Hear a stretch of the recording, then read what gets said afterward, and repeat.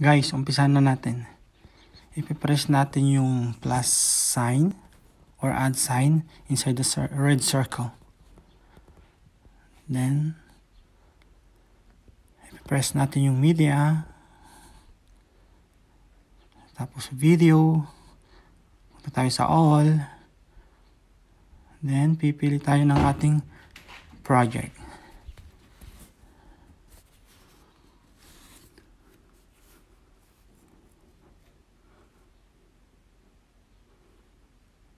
Scroll. So yun, ito na napili ko.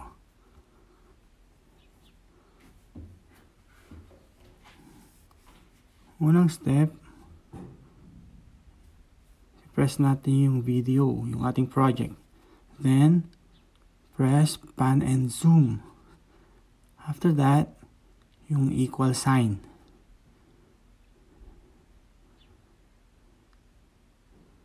Pagkatapos, i-drag natin yung video pababa.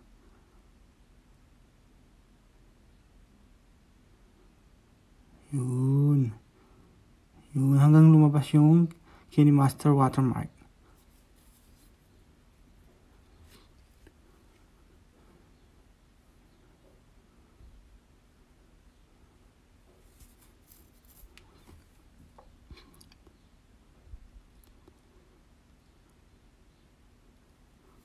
Tapos, pupunta tayo doon sa may photo section. Hahanapin natin tong video na ating ginawa.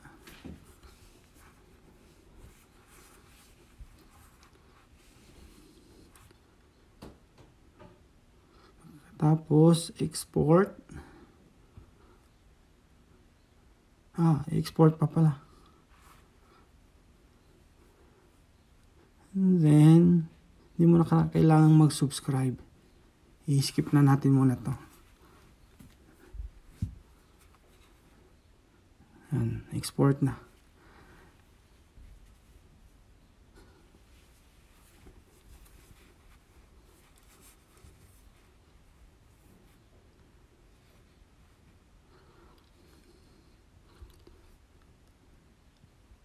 Pagkatapos ng exporting, pupunta na tayo doon sa may photo section.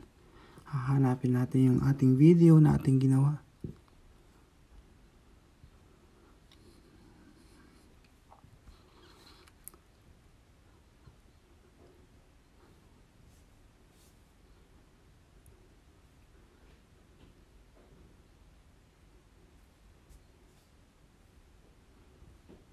So, ito na siya.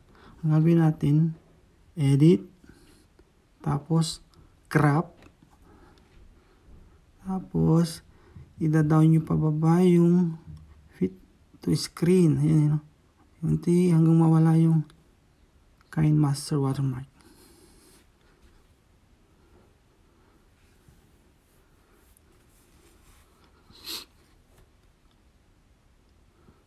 Ayan, saving video.